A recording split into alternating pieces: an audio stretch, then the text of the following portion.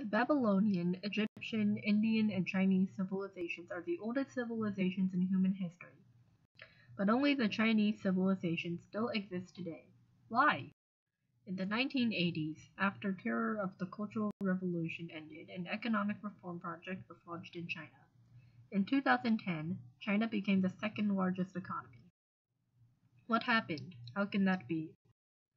Ancient Chinese culture has basic respect for human nature and establishes a moral outlook based off benevolence and righteousness. Ancient Chinese culture originated from the Western Zhou dynasty, maturing in the Spring and Autumn period.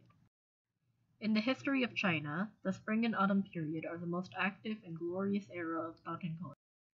Many famous philosophers in Chinese history were born in this area, and they are often referred to as 100 schools of thought. One of these philosophers is Confucius, who contributed the most to the ancient Chinese culture. Confucius proposed benevolence and rights as core moral thoughts, as seen in one of his sayings, "Do not impose on others what you do not wish for."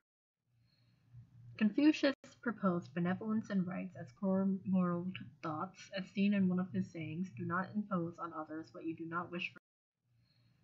Confucius proposed benevolence and rights as core moral thoughts, as seen in one of his sayings, "Do not impose on others what you do not wish for." Confucius proposed benevolence and rights as core moral thoughts, as seen in one of his sayings, "Do not impose on others what you do not wish for."